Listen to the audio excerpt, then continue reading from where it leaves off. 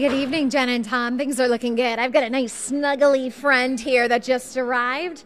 We've had so many wonderful people come up to us today and donate gifts. You can see right beside me here, we've even got a bike, a Captain America bike at that. So we've been so lucky to get bikes, toys for all ages, and that's really important to remember here. They're going to be servicing children all the way from newborn up to about 13, 14 years old. So we do tend to get a lot of gifts for those middle ages, but more for the newborns and the teens. We sometimes run a little short, so think about them too. But of course, we will accept all donations no matter what they are.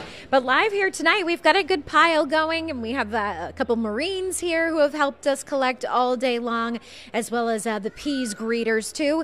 And we will continue to be here throughout the weekend. So if you're out doing your shopping, be sure to grab an extra toy if you can and bring it to Nashua at the Toys R Us, or you can go in Manchester to the Toys R Us there, or if you're over on the Seacoast, you can go over to Newington at the Crossings, and WMUR will be here throughout the weekend. I'm Haley LaPointe, live in Nashua, WMUR News 9.